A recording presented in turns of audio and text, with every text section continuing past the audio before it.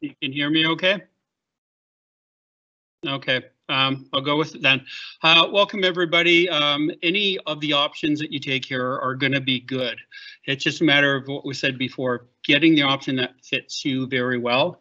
And what we do down here in the art room, just across from music and just across from the drama room, is we make stuff. And some stuff just came in this morning, and it's just amazing what some of the kids are up to these days.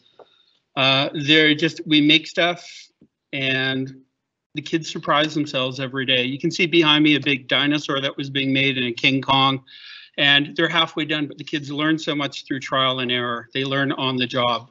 They learn as they go. So if you can start the slideshow, I won't let you look at me, but I will show you this that one kid made, student made, and then she made a big giant mascot head afterwards, just from what she learned in here. So go ahead, if we're on the slideshows, that'd be fantastic. I believe we are. Okay, so what we're going to do is we have 5 options for you to take in fine art. We have Art 10, which is our foundational class. We want you to consider the other 4 as well, but like I said, any of the options you take in the creative arts is a good choice.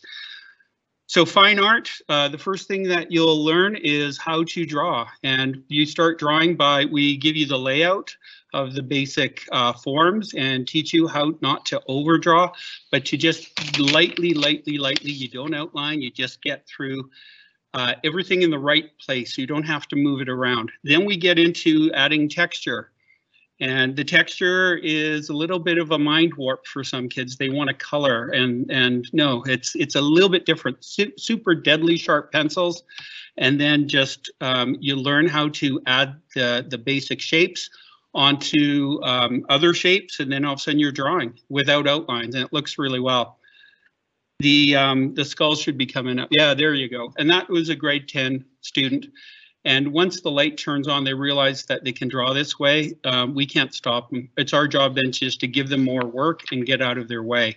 It's a little bit of a mind warp for some kids. And there's an old classic cartoon that the guy's standing at the bank and the bank teller says, "I'm sorry, sir, you're overdrawn."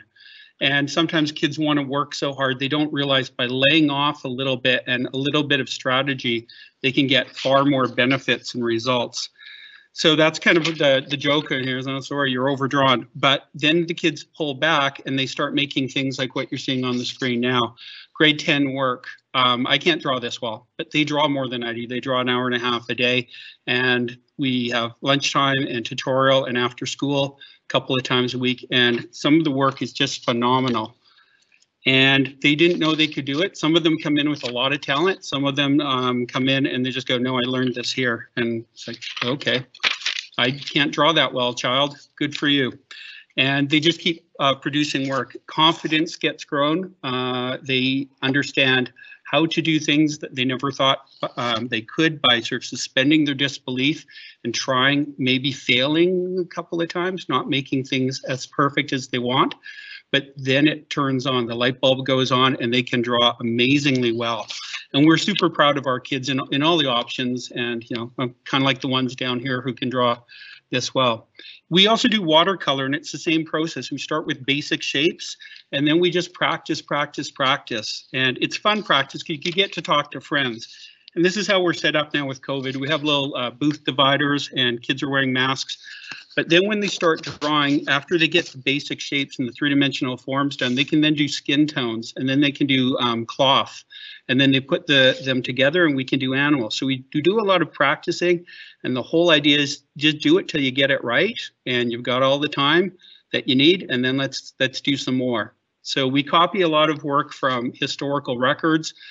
This is from people going to, Australia, and people understanding that they have to record things as they see them. We also go into historical photographs from Joseph Karsh and other Canadian photographers. And then we have some fun with, good old Hollywood monsters and Audrey Hepburn, and we change the colors around just to make sure that, the kids are having fun. Once we're done with watercolor, we can get into pen and ink. which doesn't come out of clothes. So make sure your student has some a smock or something, but then the students can get into detail. They can do more personal exploration, tough word for me.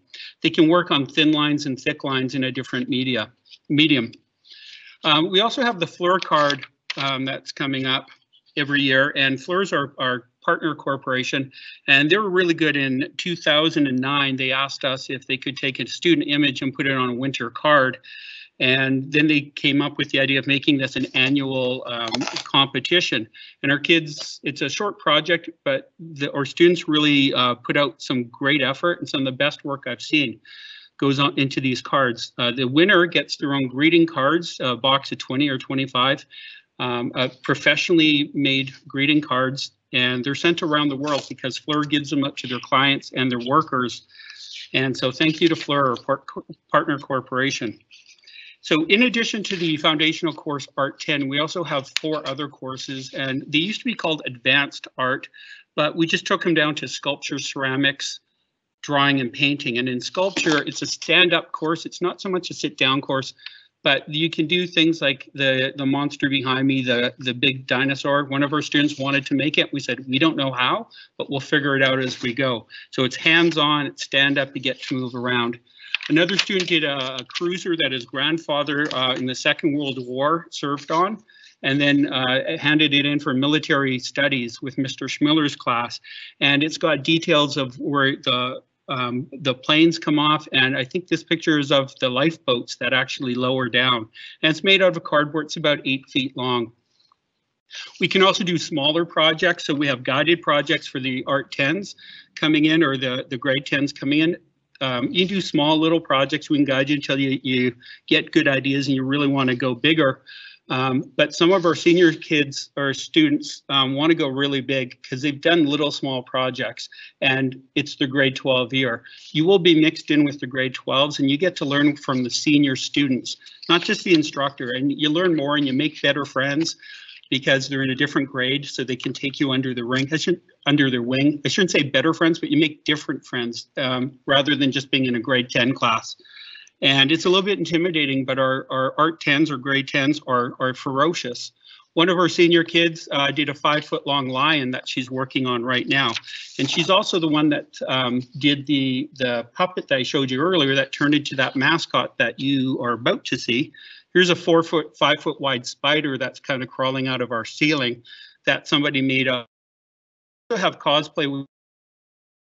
We can make stuff out of cardboard, and some of our kids sort of like that in between. They like the sewing portion, but they also like to just build big things out of cardboard. So there's a little bit of an overlap.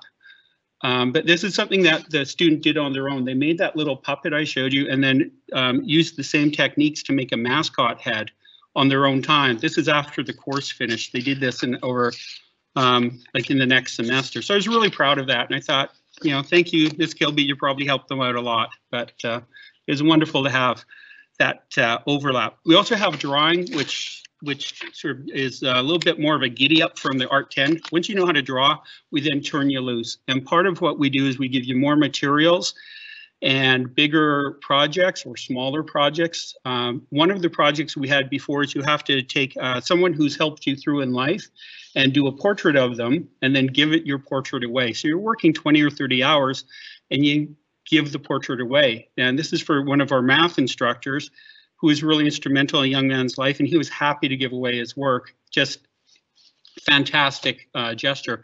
We do skull drawings, we do colored pencils, pastels, things like that. Lots of skull drawings. We have a good skull collection of cows and things like that.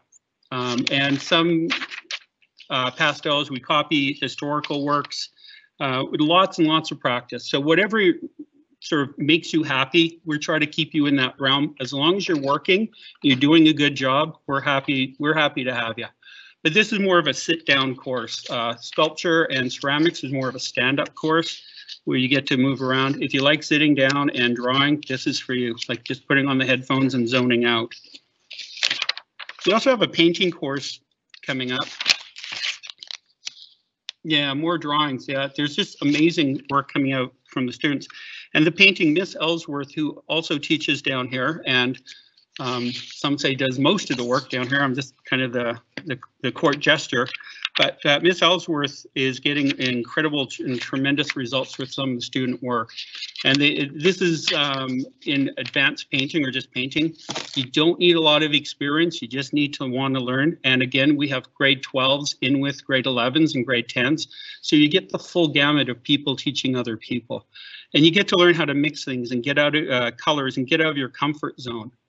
We also have ceramics, so you can take sculpture, drawing, painting, and ceramics, as well as Art 10, and some of these other great options are being offered tonight.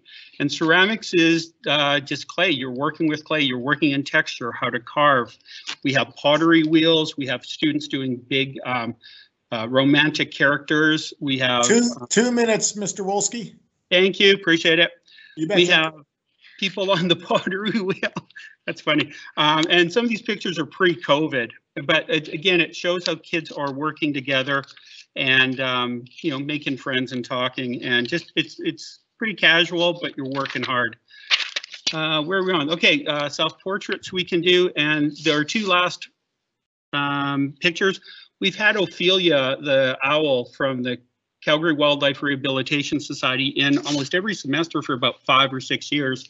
Can't do it because of COVID. And we, as many other of the options, like to call in visiting artists, but we'd have the owl come out and we have the kids draw the owl for a morning. And the owl, Ophelia, came out so many times that we got an honorary diploma from Centennial High School. So as far as I know, that's the only great horned owl that has a high school diploma. Okay, and please contact us. We can't wait to see you folks. And like I said, there's a ton of great options. Please consider this one as well. Thank you.